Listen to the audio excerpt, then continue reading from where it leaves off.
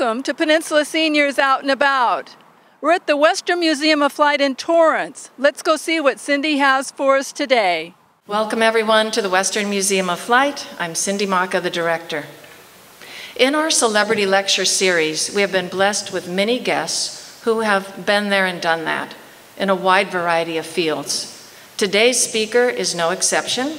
She has been in the midst of some of the most fascinating and inspiring developments and achievements in the world of aerospace. Even so, having been there and done that is just not enough for her. Jill Rutan Hoffman still has far to go. She has mapped out an ambitious and admirable plan, not only for her own future, but for the future of many others. Best of all, the others she is talking about are the same youth who are so important to us here at the Western Museum of Flight. Those youth, of course, are the potential future pioneers and visionaries who will carry our technology and industry into a bright new world that we cannot even guess at.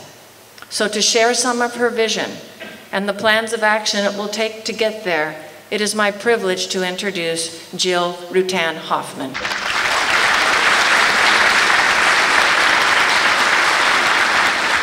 Hi, everybody. Wow. Wow. Thank you for making me feel so at home by having me speak in a hangar. Because seriously, this is where I grew up. I don't feel at home really anywhere else but in a hangar. And I'll tell you a little bit more why that is true. Now, I usually don't speak with slides, so this is a first time, real treat. And it caused me to find pictures to share with everyone. So these are unseen pictures from many, many years ago, and very personal family pictures that I'm excited to share with you today. So I'd like to start off and introduce you to the Wright brothers. Some of you guys might know them, Orville and Wilbur. But the neat thing about these guys is they were bicycle mechanics in Dayton, Ohio. Just two guys repairing a bicycle, running a small business. It's fantastic. And then one day, Wilbur's out, kind of taking a break, and he happens to glance up at the sky, and he sees a bird fly over. All of a sudden, he has an idea. He grabs an inner tube, like a tire box, and runs in to see his brother Wilbur. He says, Wilbur, or Orville, Orville, I know how. I know how to fly. I know how we can do it. And he holds up the box and he shows them. He says, all we do is manipulate the wings. That's all we have to do, as they called it, wing warping. Wow. From looking at a bird, idea, wing warping. I can control the airplane, I can steer it, therefore we can fly. Now think about that for a second. If Orville said, oh, you're crazy. Go back and finish doing what you're doing. You need to sweep up the trash over here, and we have 4 bikes that came in today that you need to fix. Okay? But I'm fairly confident that Orville didn't do that. Orville said, tell me more. So that night, I'm sure these two boys went to dinner and they were sitting there with their family, and let's say they were eating meatloaf. Really, you can. There's no documentation of what happened that night. So the boys are sitting there with the family, and Wilbur looks up and says, Dad, I think I figured it out. You know, these people are trying to fly, but they're not successful because they don't know how to control the airplane. I can control the airplane. What if his dad said, oh, for crying out loud, Wilbur, did you finish the 4 bikes and the shop is a mess? Fairly confident they didn't do that. They said, tell me more. Because if they had told him he was crazy, Wilbur likely would have went, yeah, you're right, that's a silly idea. It won't work. And he would have went back to building bicycles. Let me introduce you to 2 other people. This is George and Irene Rutan, or as I like to call them, Grandma and Grandpa. Oh my goodness, I'm gonna get very verklempt when I talk about Grandma and Grandpa, or as a lot of people know them as Mom and Pop Rutan. I feel like these people are a lot like the Wrights family. Because George, or Popo, spent a few years in the Navy, and when he retired, he got out, used the GI Bill, and became a dentist. He and Irene raised 2 boys, rambunctious boys, and 1 lovely daughter. One day, one of those rambunctious boys came up to her and said, "Mom, I found a bunch of old balsa wood in the garage. Look what I built." And she said, "What is it?" And he says, "It's an airplane. I think I've designed a better airplane." Now, some mothers would say, "Oh, well, did your room cleaned? Come on, quit that nonsense, you have homework to do." And other mothers might go out in the backyard and toss the airplane around to see if it would fly. Not Irene. Irene was so excited and so supportive of that rambunctious young man that she strapped that balsa wood model onto the roof of her car. And then they drove it. They found an empty road, country road out someplace, and she took that car and drove it as fast as she can down the road so her boy could see the effects of wind over his airplane and see how it would work. Huh, that's a true mom right there. Oops. And because of what she did, I have a very fabulous family history. Now, I do a lot of speaking for STEM education, and I want to get kids involved in aerospace and STEM, and I want to make sure that they continue to look skyward, that they're always looking up and wondering. And when I speak to these kids, I ask them, what represents your family? Do you have something that says what your family's all about, something that's passed down from generation to generation? You know, and some kids raise their hands and says, yeah, we have a photo album. Someone else, oh, there's this duck that my great-grandfather carved, and it's just a part of our family, and it tells the story of our family. But one of the common things is they said, we have a quilt. We have a family quilt. Each patch of this quilt represents a time period in my family's life. It's the story of my family. And for generations to come, they can add another piece to the quilt that tells another piece of the story. This is my family quilt. This is an air show jacket, and it belonged to my grandmother, Irene Rutan. Now, Irene loved the fact that her boys were so interested in aviation, and she followed them everywhere they went. She was always on the flight line, counting airplanes and meeting people and sharing her boys' story. And with each air show, each event, she'd buy a patch and sew it onto her jacket. I love that jacket, and the thing, it says, if found, returned to Irene Rutan. And also in the pocket, the pockets are sealed with a little safety pin, and there's patches, tons of patches in the pockets that she ran out of room to sew onto the jacket. That was willed to me, and that's my most prized possession. That is my family quilt. Let me introduce you to 2 more brothers. See, this is Dick and Bert Rutan, or as I know them as Dad and Uncle Bert. Bert, the one with the beard, he was that rambunctious young man with the balsa wood. Now Dad, the one that looks, I think, a lot like me, don't you think? There's the, you seen it now? That's me. When Bert was out building balsa wood airplanes and balsa wood models, Dad was riding motorcycles. He was the daredevil. Dad wanted to go as fast as he possibly could. These guys are quite a team. When they're ever anywhere near each other, you'll see them engaged in a real heated argument.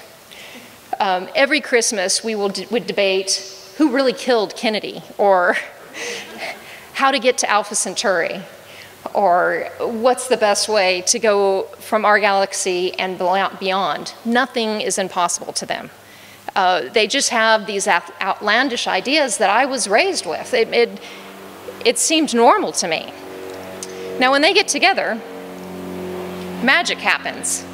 Many years ago, they were having a lunch together, they would sit down and have one of their famous argument discussions, like 2 brothers do. But Dad came to Bert and said, Bert, I'm ready to do something really exciting. Now, see, Dad's always doing record-breaking things. He's flown up the world's tallest waterfall. Yes, up the world's tallest waterfall.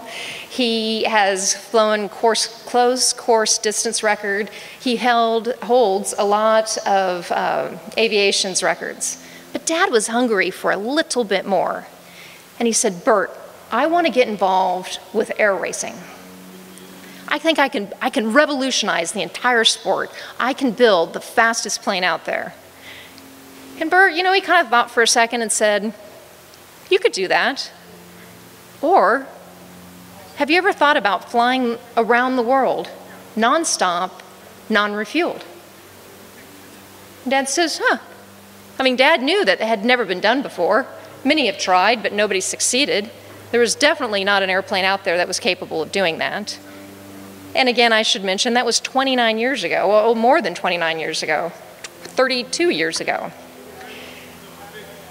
So world flight was completely unheard of. It's impossible. But Dad didn't say that to Bert. He didn't say, Bert, you're crazy. The hangar needs to be cleaned. Just go finish your meal and go on. No, Dad said, tell me more. And the really spectacular thing about the family is Bert pulls out a paper napkin and lays it on the table there at the restaurant and starts sketching the airplane that would be capable of such a journey. The thing I love about my family is that anyone else would have stood up and said, oh, we don't have any money, airplane doesn't exist, yeah, seems like a lot of work. Or they would think it was a really good idea and fold up the napkin and put them in their pockets. I mean, how many great ideas have you had that never came to fruition? Mine is the squeezable ketchup bottle. Only I spoke up with that. You know, we sketch things, I do it all the time, sketch things and find the next great idea to revolutionize the world, and I fold up the napkin and I leave the restaurant, oh, and somebody cuts me off, or the phone rings, and there's, oh, I need to attend to that and this, and I don't find the napkin for another 30 years after I'm giving the jacket away, right? But not these two. See, Bert knew what he was talking about when he designed an airplane, because those balsa wood models went into a company that he created called the Rutan Aircraft Factory, or better known as RAF. Now, RAF was located on the runway of the Mojave Airport, and Bert thought, well, this is a better way to design and fly an airplane. These are 3 of his first airplanes.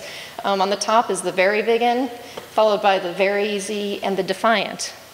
Now, the neat things about these airplanes are you could buy the designs of this airplane and build it in your garage. Now, see, I'm talking to an audience that's very well aware of home builds. Most of my audience say, you're gonna what? You build an airplane in your garage? I go, yeah, not only that, they used to build them in my living room. But see, the boys built it in the living room, but they couldn't figure out how to get it out of the living room. So, because I'm thinking if they asked us ladies, we would have figured out how to get it out of the living room. It's true. But Bert went on to design hundreds of airplanes, but these are his most notable. So after the napkin, Dad didn't put it in his jacket. He went home and spread it out on the table and shared it with his co-pilot, Gina Yeager. He says, I think we can pick the last plum off the tree of aviation. I think it's possible for us to fly around the world without stopping. And Gina was one of the crowd, just like the Wright family, and went, okay, tell me more. They spent 18 months scraping every dime they had together. I mean, again, I think a lot of people, you have a great idea, but you don't have the money for it, so let's wait until we get the money. Not these two. And myself. I spent most of my summers walking around air shows with my hat in my hand, going to people and saying, would you like to donate some money so my daddy can fly around the world? A lot of people laughed at me. Because again, early 80s, late 70s, that was impossible. Nobody flies around the world. Some people donated $2 and said, don't laugh, I haven't had lunch today. I mean, if you did that today and you had an idea for an airplane, what would you do?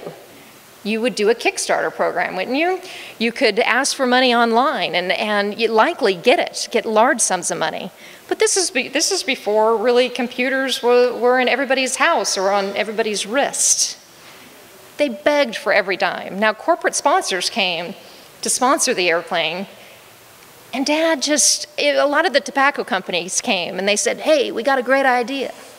You put my company name on the side of your airplane, we want you to take off from Caesar's Palace parking lot. Yeah, and you do that world thing and you come back and land in the parking lot. It's gonna be great. Dad says, yeah, I can't have any self-respect if I do that. It just didn't feel right. So he accepted no corporate funding. It was his airplane. And the airplane was funded by people like yourself that would walk by and again give $1 or go visit and drop 50 cents in the jar. People showed up from all over the world. In fact, one of the crew chiefs named Bruce Evans showed up, didn't tell anybody the history. Nobody really knows where Bruce was from, but Bruce was with us through the whole building and creation of the airplane.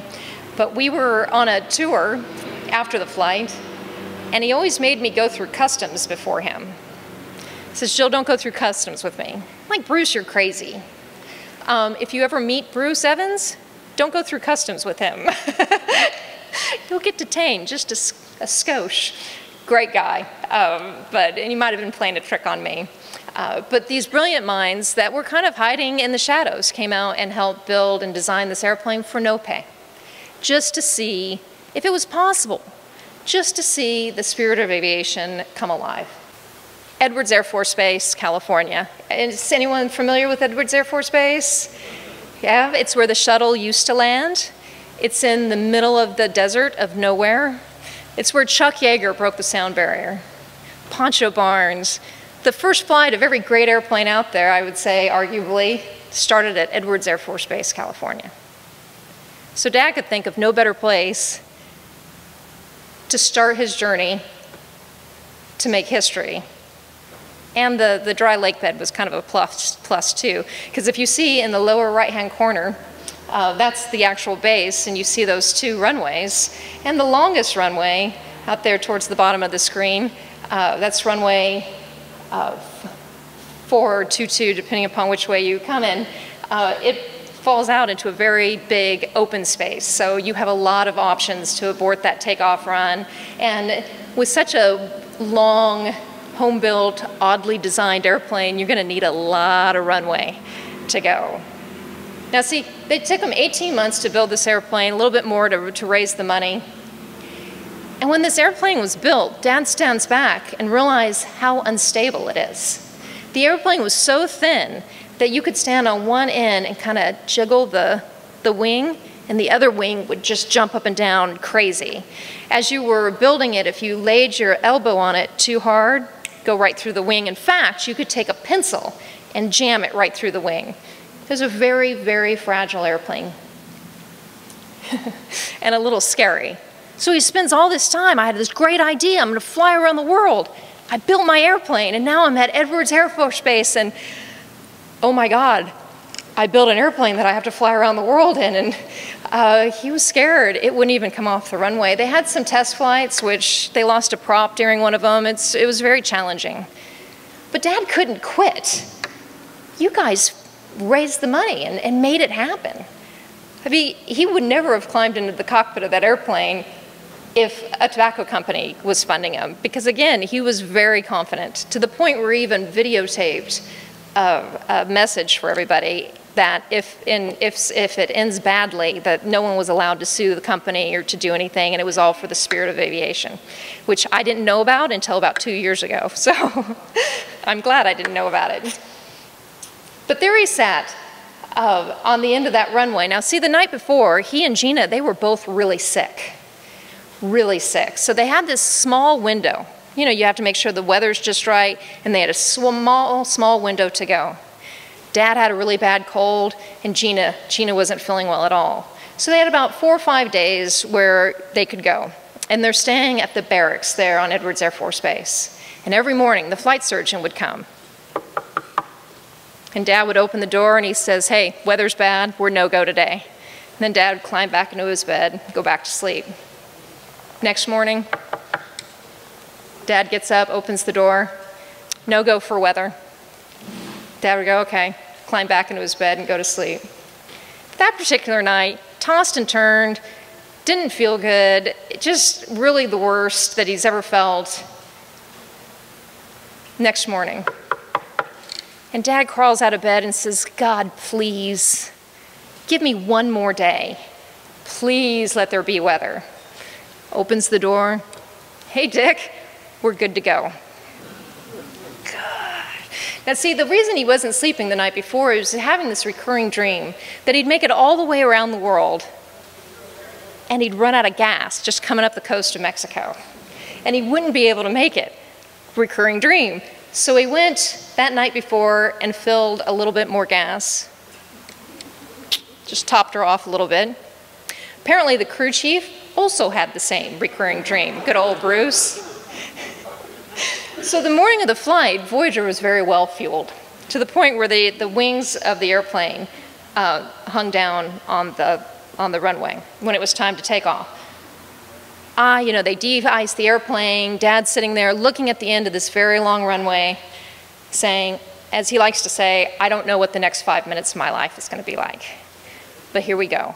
We're going to go. Now see, I was on the other end of that runway. Really fun 16-year-old, really loving all the attention. Look at all these people are here, and Dad's going to go do another flight. He's done them all my life. All my life. So I'm standing there with Pop. You guys remember Pop from the first line. Now, Pop said when Dad was going to go by, when the Voyager team goes by, the airplane's going to be about this high off the runway. Okay. Well, Voyager went by, and Voyager was not this high off the runway. I just thought Pop was mistaking, no big deal. But what Pop knew that I didn't know is that as Dad was taking off, the wing tips on this very fragile, unstable airplane bent forward and were scraping on the runway as he's going through, so it was preventing him from taking off that fateful day. Now Pop's standing there knowing that he's about to see his son end horribly as he stood there holding the hand of his granddaughter. Now I never saw it through his eyes at the time until many, many years later. But that's a family that supports each other. Pop never let on that they were concerned that they weren't going to take off. But I have good news. Because Dad, he's got that golden arm Vietnam fighter pilot, even though everybody told him back in the chase plane to abort the takeoff. And if you can find some of the videos on YouTube where they're yelling at him, abort, abort, abort. But Dad's a little stubborn. But he knew that airplane. He's built that airplane. He's touched every piece of that airplane. He knows it inside and out, so he knew at just the right time when to pull back. And that bird, that big, beautiful bird, the wings started lifting off, and off they went to fly around the world without stopping. Now that's through bad weather, over hostile countries. They'll shoot you down in a home-built airplane. And there it is. Now you can see the wingtips are damaged. As they took off, the wingtip on the left was clean off, but the other one was kind of flapping in the wind, and they had to do little maneuvers to make that thing rip off. And the only thing that I was worried about during his flight is that a little piece, it was going to pierce one of the 17 fuel tanks of that airplane. And there would be a drip, drip, drip, and his dream would come true. He'd run out of gas. But there they go. They start their journey. If you notice, of course, the cockpit's right there in the middle, and you can see the little bubble, and it looks like a kind of a head sticking out of the bubble there. This is a little bit more of the cockpit. Now this is Gina. Now if you remember, let me go back, how unstable that airplane was. So when they would do the test flights, Dad would watch the wings go up, and then they go down, and then they would go up, and then they would go down, and it would start to get worse and worse and worse. And one of the test flights, he asked Bert, how far can these wings flex before there's going to be a significant structural damage? And I think Dad just didn't want to know the answer, so he shut off the mic. But here's Gina in the cockpit. Now Gina didn't have the strength to control such a behemoth of an airplane because autopilot couldn't control it. And Gina she did not have the upper body strength to do it. But Gina played a very crucial role in being on this flight. Because Dad, you know, that Vietnam fighter pilot that got him off the runway also makes him a very stubborn gentleman. So Dad knew that Gina couldn't fly the airplane, so he stayed awake for close to 4 days, flying the airplane because the weather was bad. But Gina was there to make sure that Dad kind of stayed in check with everything. She controlled the numbers, and she had a lot of other tasks that made the flight successful, but I'm convinced that if that was 2 men there, there would have been a little bit more conflict around the world than there actually was. But here's a secret. You ready? This is what you get from the daughter that you won't get from anybody else. About a month before they took off, they quit speaking to each other. So Dick and Gina hate each other. So it was quite interesting, close quarters. You can see how tight that was. Gina actually laid down, but she couldn't sit up in the back, so they would swap places. So Gina would have to scooch all the way up to the front as Dad would kind of lift himself out and shimmy back behind the airplane. And you can see over his head, he couldn't see out of the airplane. So in order to see out, he had to lift himself up, kind of look around and down. I mean, other than the little side things. But I couldn't imagine not being able to see the horizon or anything around you as you're in constant fear of that engine noise stopping. As the airplane porpoises up and down, and you're flying over vast oceans in the dead of night. In fact, there was a story, and he's convinced that this person was kind of an angel. My father's not a religious man, but he's convinced he's an angel because right before they were going to take off at Edwards, there was a young airman that came in and said, "I want you to take this." And Dad looks down, and they were night vision goggles. I mean, they didn't take anything on the flight. It was bare minimum because our STEM student, what happens if an airplane's heavier and heavier? What do you need to have it go? I'm putting you on the spot. To keep going, if you have an heavy airplane, you need more fuel to get it to go, right? So they cut everything. There was nothing. So when this airman came and handed him these goggles, Dad really had to think about, is this worth the weight to risk flying around the world? In fact, if you notice in the pictures, the first picture, Gina had this beautiful long dark hair. But right before the flight, they cut it all off. And they weighed her hair. And Dad held it up and said, this would cost 7 nautical miles. He said, so if we crashed, I would have to swim another 7 miles because of her hair. So it was a crucial, when this night vision was handed to him, when he thought, well, what the heck, I'll just a decision last minute. Well, as he's flying through the dead of night, through thunderstorms, he remembers, I have night vision goggles. Now again, I mean, the technology we have on airplanes today is fantastic. It would make the trip a lot easier, but that was his cockpit. So he would shimmy himself up, look through those night vision goggles, and he would time himself for just every night, just time it, just for a short, tiny second. And he would try to remember where the clouds were, and then he would turn them off and then save them because he realized how important those were. It was crucial, but he described it as if you were standing in front of a forest of trees. And you look at the forest of trees, and you try to memorize where they are, and then you put a brown paper bag over your head, and you run like crazy through the trees just on memory of where those trees were. So the story, and that is probably one of 300, oh my goodness, stories through the flight. But the one I really want to share with you today is Dad was fatigued. I mean, when you have a constant fear that any second you're in danger, as I'm sure a lot of you would have stories and could relate, you no longer feel hungry or thirsty or tired. You're just fearing for your life, basically. So he didn't eat as much as he should have. He didn't drink as much as he should have. He was just trying to fly that airplane. But there came a point in time when he called Gina, and Gina, get up here. He says, the instrument panel is bowing out. Help me push it back in. And I'm sure Gina went, oh God, here we go. Help me push it back in. So we had episodes of that, and then there was a gremlin There's a gremlin that goes with my dad on all of his flights, his close course distance records when he's flying for a long period of time. And the gremlin sits on his dash and talks to him. And this gremlin, this particular evening, said it's imaginary, of course, but it's real in his head. They said, listen, Dick, you've died. Look down there, you've crashed. All you have to do is go to sleep. That's it. Go to sleep. It will all be over. It's all you have to do. And then he says he heard his mom's voice. It's back to Irene. That said, Dick, you've never quit before in your life. You're not quitting now. So that gave him strength to ignore that gremlin and to continue on with the flight.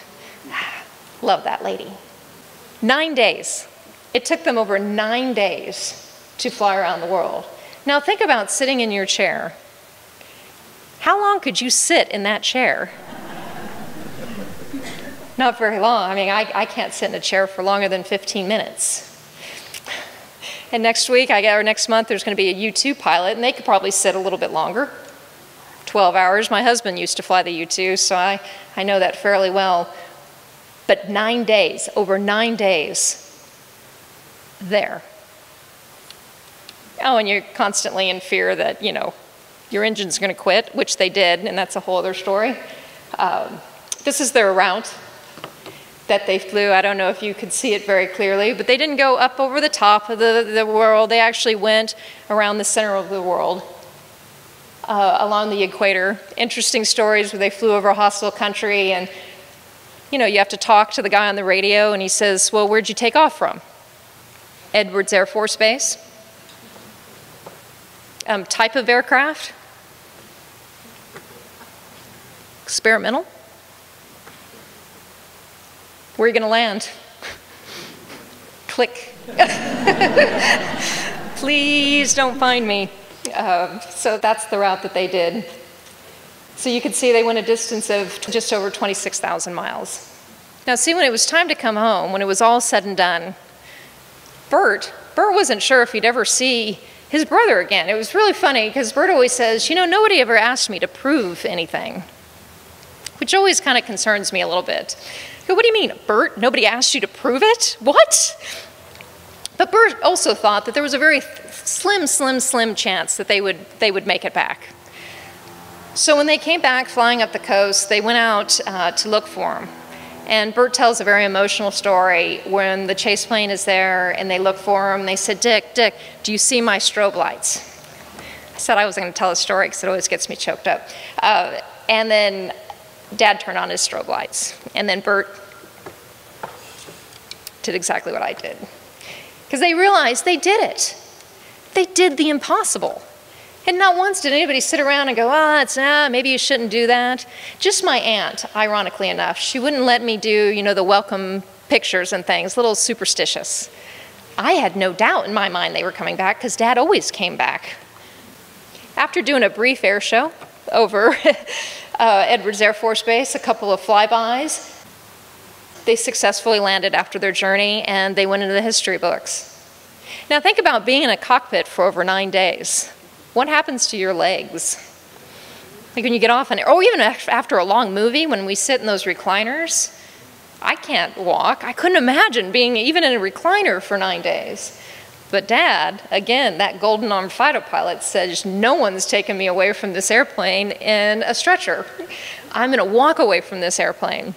So he did what every good fight, but when he's sitting there, we all know what he was doing. He was trying to get feeling back in those legs of his. And mind you, they couldn't throw anything overboard, to include all their waste and everything. So Dad walked around after it was confirmed that they actually did complete the world flight, did his checks, and then he allowed them, okay, I can go get debriefed and we can go to the hospital now. On the way to the hospital, in the ambulance, you see how skinny they are. Dad is just euphoric that he's succeeded, he's alive. I think that's really what it was. But through the journey, I mean, Ronald Reagan was talking about him. He was on the weather, the daily weather channel. You know, the weather for Voyager today is, Dad had never been exposed to anything like that before. Everything that he did was just in the aviation community. He just wanted to know if it could be done. Yeah, I want to break a record so I can encourage somebody else to break that record. He gets very mad if his records stand for longer than a few years. Doesn't like that. A record is made to be broken. That's progress. But he says, he calls me over and he says, Jill, what are all these people doing here today? There were thousands and thousands and thousands of people that came out to the lake bed that day. But he says, why are they all here? Is the shuttle landing today? So I love that. It was for the pure spirit of adventure, not to sell tickets. I always pick on Red Bull, not to sell some Red Bull, but just to see if it was possible to advance aviation, much like the Wright brothers did and Glenn Curtiss and the people before them and after them, as a way to move us one step further to adventure and exploration. Voyager, the shuttle landing today. Now see, Voyager is going to celebrate its 29th birthday this year. Wow, 29 years, just in a blink of an eye. Now see, my husband and I, we were active duty for 26 years, just retired, went into the civilian life, moved out to Palos Verdes, California. But when we were stationed at we were stationed in DC, Dad would come and visit me quite often, and he'd do two things. Every single time he'd come to DC.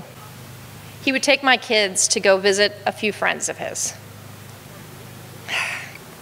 Every single time. He goes and visits his 3 friends at the wall. Those girls are now, one just got accepted to college and the other one's working for IBM, yay. He's always amazed that there are people around the Vietnam Memorial. He says, what are all these? He's always amazed that there's crowds, but he's always quite touched that there's people there every single day at the wall visiting his friends. Then he visits his airplane, which now hangs in the Smithsonian Air and Space Museum. And he stands there under this airplane even after all this time. And he looks up and he says, you can take anything away from me that you want, but you will never take away the fact that I built that airplane and I flew it around the world. And he stands there very quietly. And to this day, it amazes me. People in all languages, all around the world, are pointing up, talking about this airplane that flew around the world. That 2 people successfully built, funded, and flew around the world. And he won't let me tell anybody that he's there, although I always do. So I tell you, next time you're in Washington, D.C., and you're in the Air and Space Museum, be sure to look to your right and to your left, because the person that did the most amazing thing of the airplane that's right in front of you could be standing right next to you, not letting their daughter tell anybody that you're there. Dad also knows the importance, like I said with his records, he knows the importance of sharing this spirit with future generations. That's all he does now, and if you see Pop's there on the right, participating as well. It's important that our next generation has the courage to do something that people think is impossible. They need to have people around them that says, if you can prove to me why this would work, I support you, because nothing is impossible. I hear it too often, people come up to me and say, oh, my son always wanted to fly, but I told him he could never fly. It's the most devastating thing in the world to me. You see, I thought I grew up where everybody had an airplane in their garage. I mean, everybody wanted to go to Alpha Centauri. I mean, exploring Mars and colonizing Mars, yeah. Thank goodness for Elon Musk.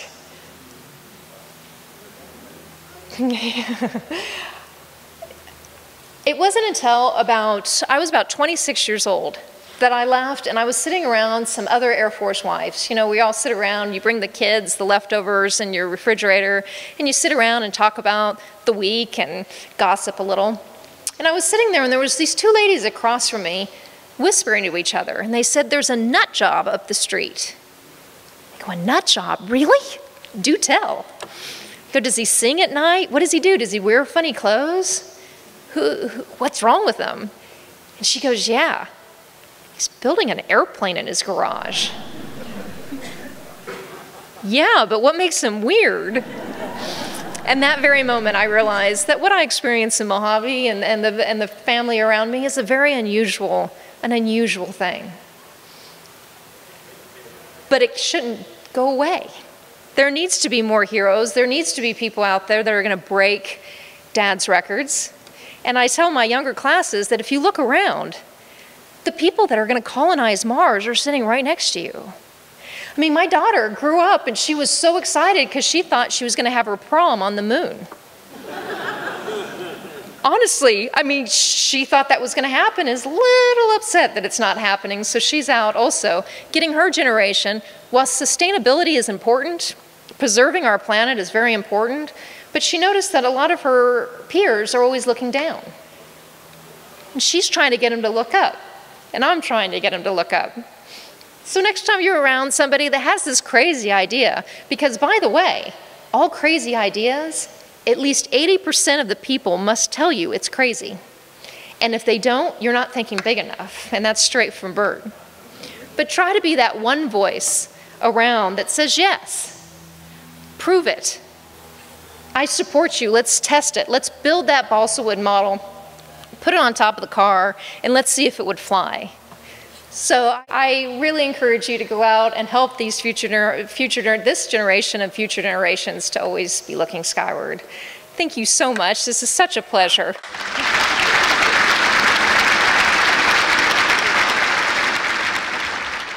What type of emergency equipment did they have, like parachutes and things? Back to the weight, very little.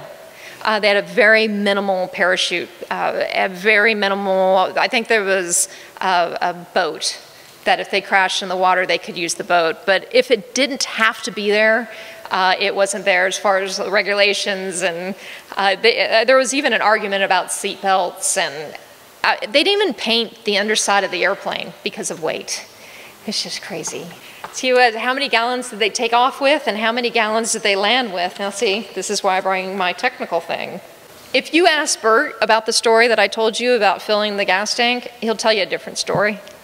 If you ask Mike Melville, who's another person that helped with everything, in fact, Mike Melville is now one of the first civilian astronauts. He's the one that flew Spaceship One for the first time. Fantastic guy. And again, I think that if any other pilot was in there, to include my father, Mike had the skills to avoid the spinning. And if you've ever, yeah, so fantastic. But so they'll tell you different stories about the fuel because they all snuck it in there last minute, early minute. And then Dad, and the really wonderful thing about my dad is he'll be he's a diplomat about it. He won't even give you a straight answer. That's a good question. Wanted to know how much did they eat every day? How much food did they bring? Water. What's the name? It was a Shackley International. They had the dry mixes that they could take. And Dr. Judula, the gentleman standing up in the middle, he was their flight surgeon and was very concerned about dehydration and very concerned, and he was on the radio all the time. They had things scheduled that you had every day. You had to eat that much, you had to drink that much. So, and Dad, it was kind of hard to get him to stop and do that, because if you think about, if I can get a little silly, what happens when you eat and drink a lot? Do you ever go hiking? I know, I mean, and you go, I'm not going to drink because I don't want to have to visit a bush someplace, right? So where do you think they went to the bathroom? When Dad gives his talks, that's one of the questions that he used to ask all the time. How do you think we went to the bathroom? And he'd ask for volunteers. And it used to be that the young adult would come up, and they actually had it's like a plastic bag that had a circular thing on the top that had sticky on it. And you just kind of had to, but he always asked for volunteers to do that, and he had to quit doing it because the kids were actually very eager to, very excited to demonstrate. So when you eat and drink a lot, I think that was in the back of Dad's mind. That's another thing he won't admit, but it would have been in my mind that if I do that, then I'm going to have to climb in the back of the airplane and try to have a little privacy. But food and drink was very important, because if you got dehydrated, if the pilots were incapacitated, then they wouldn't have succeeded. But you can tell how thin they were when they landed. Very, very, very thin. So I'm sure Dad would go, I'd love to be back there again. Yeah, we're talking about Charles Lindbergh and how he used to cut the corners off of the map and he made his own shoes just to save weight. But yes, cutting Gina's hair, and not painting the underside of the airplane. In fact, they were really angry that they had to paint numbers on the airplane because that's more weight. So that was, oh my gosh, the arguments between Bert and Dad were unbelievable about weight. So anything that didn't have to go wouldn't go at all. Yeah, how did they communicate? All the way around the world. They had a command post that was set up in a trailer, and we're actually trying to raise money to get it restored. And it was just through the radio and talked to them quite. I think there were periods where they couldn't talk to them back and forth, but there was always somebody on the radio chatting with them, and they'd bring people in to keep them entertained, to make sure everything was okay. Yeah, curious about a chase plane through the flight, only when they took off and when they came back. But through the majority of the flight, no, wait, they came up and met them. They flew to I think a country in Africa, and they tried to get up to fly to meet them, but the diplomatic issues, people were very confused what they were doing and very threatened by it. So the chase plane was having a hard time getting to them because they had to, not tell the whole story. But most of the time, they were by themselves. The altitude range during the flight is really well represented. You can see the spikes. So they would have to avoid weather. They would rise a little bit. They did go through Hurricane Marge, which that's that little spike there to try to get around the weather. But they were trying to stay in the jet stream and stayed as low as they could. I mean, they didn't have oxygen, it's too heavy. Yeah. So the fuel, somebody just looked it up, and they started with 7,010 pounds of fuel, and they finished? They finished with 106 pounds of fuel. So Dad, thank you very much for that. I can't believe I don't have that on my stats. So Dad would say that it would be like if you drove from here, I'm trying to think of the range of the cars, all the way up to Oregon. And you just had enough fuel to go around the block once you got there. And that's basically was their fuel. I would say it was the difference between her hair weight with the fuel, yes, and all that went into, it all went into the calculations. And again, Bert would be so mad because one of the things with the record is that you have to be alive 3 days after it. It's really kind of funny. But it's true. So to break a world record, so Dad wouldn't cross the street because he's like, wow, I did all this. If I cross the street, I get hit by a truck. I don't get the credit for the world record. But Bert would say that if I made that comfortable enough for you to survive past the 3 days, we could have taken less stuff. What was the speed? As they flew, and it went back and forth, back and forth.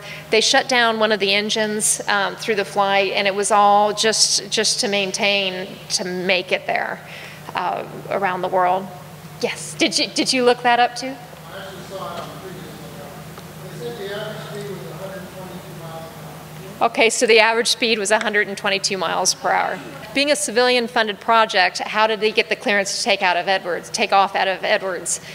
It's just, Edwards and Mojave has a nice camaraderie with each other, and I think the leadership at Edwards Air Force Base understands the spirit of aviation, and basically, if you think about it, that's a taxpayer's property. And Edwards Air Force Base, to this day, does a lot in supporting local businesses, but the local like movies are filmed there, and they don't charge them for it, and they're always there to offer any sort of testing that somebody might have a need to test.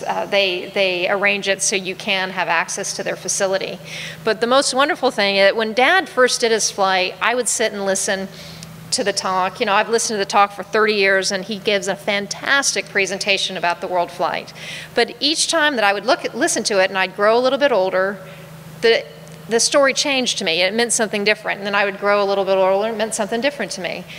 One of the things when he was landing, he gets all the way to Edwards, and he thinks to himself, oh man, did I ask for permission to land at Edwards?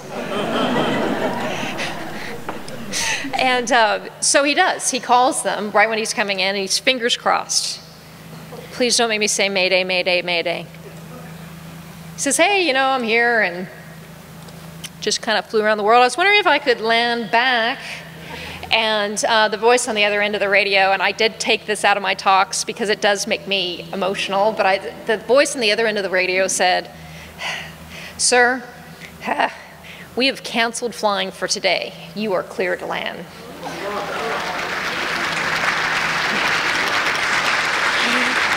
Yay! I did it without crying.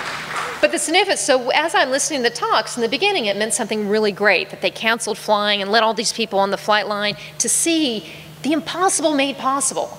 But then I grow a little bit older and I'm following my husband through his Air Force career. And there was a time when he spent a lot of time at Edwards, and he was he was the general's executive officer. So I learned all what it meant to run a base and what it meant to cancel flying for the day. You don't cancel flying. That has repercussions for years and years and years because they have training schedules and it bounces them back. So that even became more significant to me. But another funny story, because I think I still have y'all. Nobody's going to sleep. We had to get up at dark 30 to be there. And we were with the crew doing our thing, helping them prep. I'm exhausted. Dad took off or doing his thing. And I mean, I've been there for hours sitting in the middle of the desert. And right before all the great stuff's about to happen, a staff car pulls up, and the general and my mother gets out. And they watch it happen, and she climbs back into the staff car, and off they go. So I thought I was hanging out with the wrong parent, because I don't know how she did that, but Edwards Air Force Base was extraordinarily supportive. And I think if I was on the radio that day, I would say, no, sir, you're not clear to land. Just kidding. It was grassroots. I don't think Edwards did not have a big hand to play in the actual flight. They just opened their runway and allowed them to land there, again, because of the dry lake bed. If anything ever happened, it's a nice kind of, oops, we got to go into the dry lake bed. But as far as technical things that you would have or any government-funded things, no. It was definitely a civilian grassroots bootstrap to two guys and a girl in an airplane sort of thing, and everything was just done on the fly. Bendix King donated the avionics for the airplane, but they scrimped and saved for it. So anything technical that Edwards probably could have offered them, either they didn't ask or it just wasn't. And that's where I came from, the grassroots, the home built. You design your airplane, you build it. So I'm such a traditionalist that I don't like it when things get too commercial or too technical. I really like that pure way of doing things, which I think it makes it an even more significant accomplishment. Did they exercise before the flight to get in shape? Yes, they did. They had to be in peak physical condition just so they could sustain being in that harsh of environment. And also weight was a big thing. So Dad, you couldn't eat the extra hamburger, or they had to make sure even their physical size was as small as it could be. And Dad would joke that they offered to shave some cartilage off of his nose to save some weight. But the funny thing is that they did all this and prepared. Does anybody run marathons here? I trained and trained and trained for a marathon. I just worked for a long time, and 2 days before the marathon, I came down with a horrible cold. That's not fair. But the same thing happened to them. They were both very, very ill when they took off. But they still went anyways. Oh, it was the selection of a female co-pilot due to weight, based on all the discussion with how important weight was. Oh boy, that's a kind of a politically charged question. I can't really. But actually, Gina was there from the very beginning. Gina and Dad were looking at building a race plane, and Gina was working with the guy that was building rockets even back then. And they met at an air show and discovered they had common interests. So Gina, yeah, she was there from the very beginning. So it was just as much her baby as it was his. But don't tell Dad I said that, because they really don't like each other. So what was the relationship between Dick and Gina after the landing? And no, they do not speak. You cannot have them in the same room. They do not speak with each other. Gina and I were quite close. So I'm trying to mend the relationship. I figured I'm the last person really that can do that. And see, because Gina has some stuff and Dad has some stuff, and it would be really a shame if they always have their stuff in separate places. But Gina's an incredible human being, and Dad's an incredible human being too, but it was just, I would say lovers quarrel. The weight was such an important issue was the question, and they didn't discard anything and wanted to know, was that for ethical, what reason was that to hang on to the trial? It's really because of the world record. You can't, when he went and got into the airplane, the world record aficionado, I don't know, they closed the canopy, put a tape on it, and the guy signed it. So you couldn't open any part of that airplane because it would break the record. They didn't follow him around the world. So the only thing is, if you stand in the Smithsonian and you look up, you might see a little yellow streak on the bottom of the airplane. But that's the only thing that left the airplane. And Dad was very concerned about that. He wanted to get that removed. He didn't want anybody else to remove anything, which I can see would be very uncomfortable. Which way did they take off? Did they go west, east, and why did they choose that? And you can see on the map here, it shows the whole direction. And they chose it for weather, obviously, and the jet stream reasons, and the best possible way to make it around the world. Just a little clarification was asked that Dad stayed up for 3 days straight, and she couldn't fly the airplane, but she actually did fly the airplane. And yes, it was through weather. So when he was taking off, and then there just came a point in time. I mean, Gina can fly the airplane. I mean, she wouldn't be there if she wasn't a qualified, talented pilot. It's just when weather would hit that airplane, any sort of turbulence would cause those wings to porpoise so violently that it was very difficult for her to maintain it, as it would be for, I think, most of us in the room to be able to control the airplane. So as long as there was the co-pilot, the autopilot could be engaged, Gina was capable, and not to imply at all that she wasn't a talented, knowledgeable pilot and had every right to be there. But just when the autopilot couldn't be engaged, Dad needed to be there just with the upper body strength to maintain it. But he was worried about it. I think when you take off, you're worried about it. You want to make sure everything is good. So he's a little stubborn. Don't tell him I told you. And it was interesting on the ground stations to hear him talk to, Dick, you've got to go sleep. You've got to go get something to eat. But I don't know, in the end, Dad can look back and say, question what you want, but it's hanging in the Smithsonian. So again, thank you so much. This is so much fun. Thank you for watching Peninsula Seniors Out and About. I'm Betty Wheaton. See you next time.